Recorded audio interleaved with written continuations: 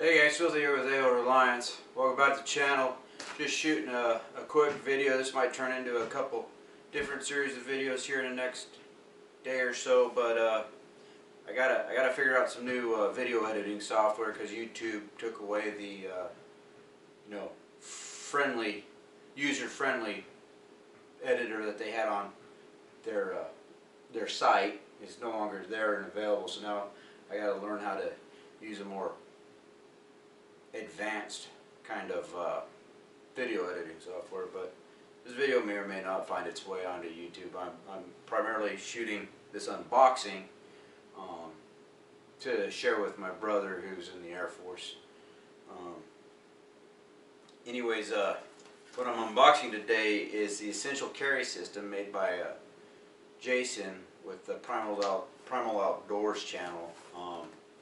He's headquartered up there in Eastern Oregon, I believe, or Washington, one of the two. I'm not entirely sure. I think it's Oregon, Eastern Oregon, but he hand makes these essential carry systems, and this unboxing, this piece of kit is what I'm going to use in lieu of deuce gear, as the Marine Corps kind of prescribes in their 4-hour patrol loadout and in their 4-day patrol loadout. And this is what would be their deuce gear, which is primarily for the military. It's a pistol belt and an H harness or Y harness with 2 1-quart canteens, maybe a fanny pack with a little bit of gear in it, and then of course on the pistol belt they would have all their ammunition for the rifle and everything.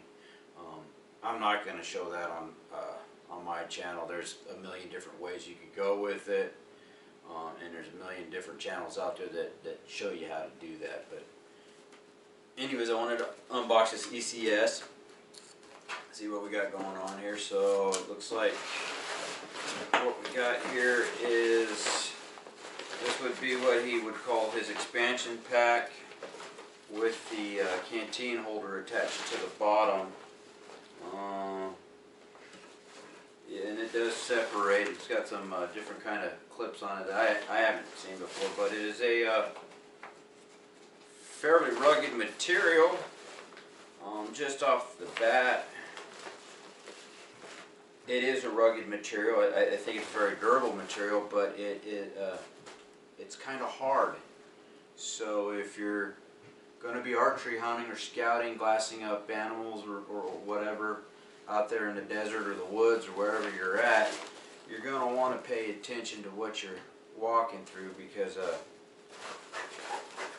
it is, I can see it being kind of loud if you rub it against brush.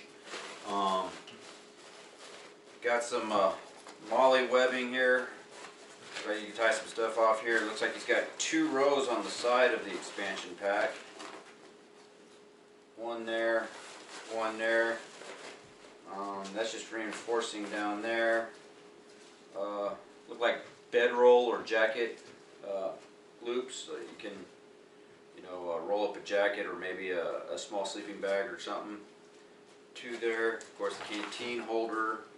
And what's interesting about this is you got this one kind of document pouch right here. It's not very, it goes down to there, but it's, as far as width, it's pretty shallow. So this would be a spot where I would probably keep maps and maybe a package of wet ones or something in there.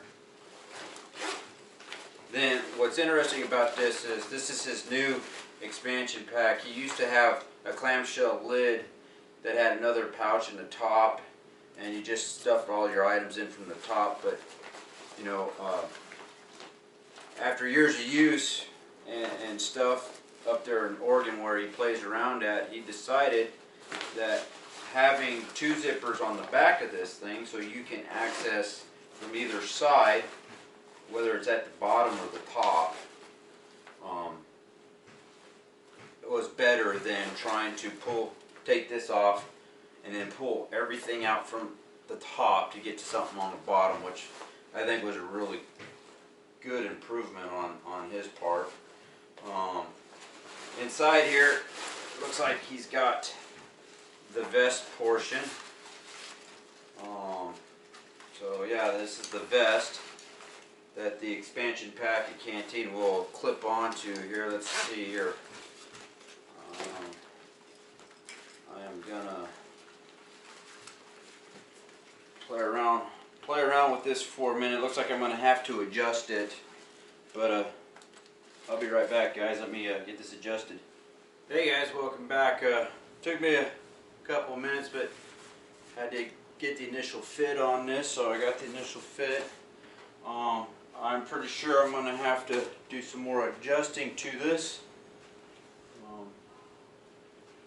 Once I put some weight in here, I just wanted to give you guys a quick look at what it looks like on the initial fit.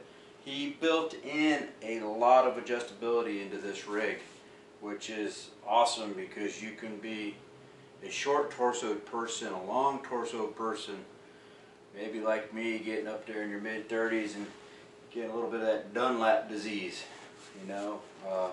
So he builds it to be one size fits all. I think he did a pretty good job on that. The only downside to that is you do have a lot of straps to shore up, but that's a price I'm willing to pay for comfort and versatility. So, that being said, I'm going to cut this right here for a little bit, and I'm going to go ahead and set this up, put some weight into it, and then I'll get back with you and we'll go show you what it looks like with weight on it. The way I'm going to use it, I'm probably going to, I don't know, I'm thinking about maybe going to the Peralta Trail tomorrow and doing a couple mile hike down the trail and back just to work the bugs out of this before I really get deep into the woods and need to rely on it to do what I need it to do. So stay tuned, stay with me here, guys. I'll be back in a couple minutes. Alright, this right here is just an example of one kind of loadout you could do with this as a deuce gear, as they would call it in the Marine Corps. Of course, this ain't a pistol belt and ammunition with a wire H harness. It's civilian, and it's, I guess, more resemblant of a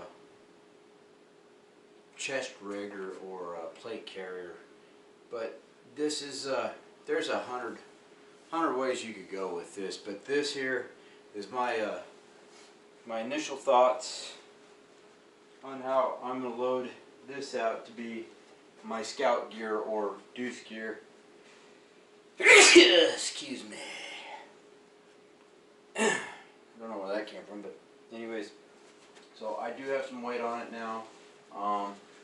Got some little bugs here and there I got to work out, but all in all, with all the straps and adjustability you got to this, you can cinch this everything on here to your body nice and tight. I mean, I could, if I had to, I could work on all my material for Kaji Kempo with this on. It's out of the way. I put a holster right here for my pistol, and there's nothing right here other than some straps I gotta police up, but you know, put my pistol there. Anyways, let me show you what's in this kit. We'll start with the backpack now, or the expansion pack that Jason calls it. But one of the nice things about this rig is you don't have to get to your water or to get to your pack. You don't have to take the expansion pack completely off. You leave 2 buckles on, and you've got access to your canteen and access to your front pouch and your back pouch. You know, just simply by undoing 2 straps and, you know, keep moving. I like that element about it. But let's go ahead and start with what we got in the expansion pack here as my initial setup, and we'll go out and have some fun with this, and we'll fine tune it. That's the beauty about this stuff, is once you get it, go out and use it, fine tune it, and have some fun. But yeah, let's go ahead and look at this. So in the canteen pouch Here I've got a 40-ounce clean canteen with a 20-ounce stainless steel cup. That could serve as a cook kit too. In this little, what I'm calling document pouch, I've got some wet ones. I got cotton bandana, 100% cotton bandana. Uses for this is fire, filtering, and first aid. I also carry another one in my cargo pocket at all times. So, and then I got a third one in here that's keeping some tools silent. I threw some snare material in there just because it would fit. I still got room in here to put stuff, but the intent of the Scout Kit isn't to put everything you need for 72 hours in there. It's there, everything you need to make it through a night. But you could definitely make it 72 hours and longer with what's in here. And what else is it? So nothing else in there. And then we go to the back, and we got these two zippers here to access all our items from bottom to top if we want, left or right. So I've got some rope, make a ridge line with. I've got my little shelter kit that consists of another 100% cotton bandana, and in here I've got some tent stakes, I got some prusik loops, I got a 4-in-1 file, and I've got some eating utensils, and it's all wrapped up in this to keep all that stuff silent. Gomboy silky saw. A lot of this stuff is new. I gotta go out and use it, so I can't wait. I'm stoked. A map of the area you're gonna be in. A reusable space blanket. Could also serve as a tarp. It's got 4 grommets in it. My Brutton compass, I just upgraded from my basic $10 compass to this Brutton because it has a little magnifying glass on it and a mirror, so you got some first aid options and fire starting options with this, as well as signaling. But I'm going through the instructions on this. I got to play with this a while. The way it's set up, it doesn't make any sense to me that the mirror would be on this side, but that's the way the compass is kind of acting. So you'd aim with it, but I don't know, it's kind of weird. But anyways, that's the compass. 3mm 55-gallon drum liner. You stuff it full of debris, make a insulating mattress, a moisture barrier, dry bag, water catch, all kinds of uses for that. And then I actually do have a 10-liter dry bag in here, and I think this is essential kit for the Southwest deserts, just mainly because when it rains in the desert, you need to capitalize on it. That's free water. You have one of these on you, you can capture yourself 10 liters of water, not even have to purify it, as long as you're not near a coal burning plant or a nuke plant or something where you're getting acid rain. But for the most part, we don't have none of that in Arizona except for one nuke plant, but that's on the other side of the state from me. And then a military poncho, once again another tarp, rain gear, whatever. I don't think this is going to remain in this kit, but for now it will. I think I'm going to switch this out with an actual outer shell type of jacket that's waterproof and windproof, and this will probably find its way in my son's kit. But like I said, this is just an example of how you can load this out for a day hike, or even if you want to try to go minimalist. There's plenty of room in there to add some food and stuff like that that you want. But one thing let's go back through the rest of this kind of 10C items. Some Gorilla cargo tape, a fire rod, fire starter, a headlamp. And then over here, I managed to put a complete military style IFAC in there.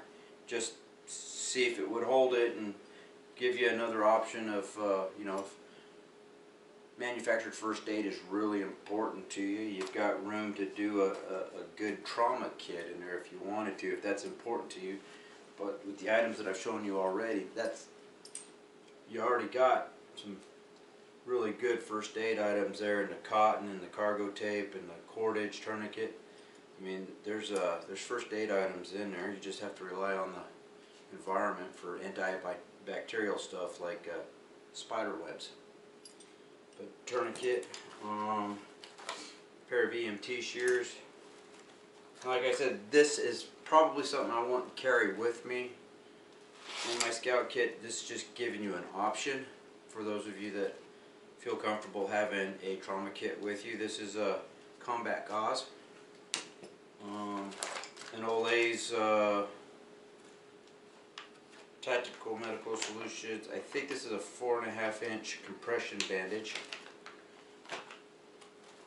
What else we got? Oh, non-latex gloves. Instructions on the tourniquet. A CPR face shield. And that's it. That's a complete IFAC in there. So there you go. I mean, this is just the IFAC will probably find its way out of this pocket just mainly because I can put that into a Molly medical pouch deal, and I can either strap that to here, or to the top of the pack on either side, here or here. I don't necessarily have to eat up this quick access area for this stuff. I just thought I'd show it to see what this would hold. Now I know what you're thinking. It's like, man, you got almost every one of Dave Canterbury's 10Cs except for a knife and a canvas needle. But here's a little gem I bought last week up at a gun show. I've been eyeballing this particular knife from this particular company for a year now, and I finally was in a position to where I could spend the money on it. This is a knife made by Dawson Knives in Prescott Valley, Arizona, and it is their Huntsman model. It is made out of, I believe it's 3/16 high carbon steel. It's got a 4-inch blade on it, Cerakoting, and yeah, before you guys go all apeshit about the fire stick and the Cerakoting, I am gonna polish off a little piece here so I have some exposed metal to help with this striking. But man, this ergonomically, this knife just feels real good in the hand. It's got a nice weight to it, little on the heavy side, and I like that. Just it feels like a tool in your hand. So I can't wait to go out and break this in too as well. But on the back here, I got taped a canvas needle, and the home for this thing will be a horizontal carry on my waist, small on my back. So there y'all go. The essential carry system from Jason at Primal Outdoors. This is the unboxing and initial loadout in it. Now it's time to go out and have some fun with it. Take care, guys.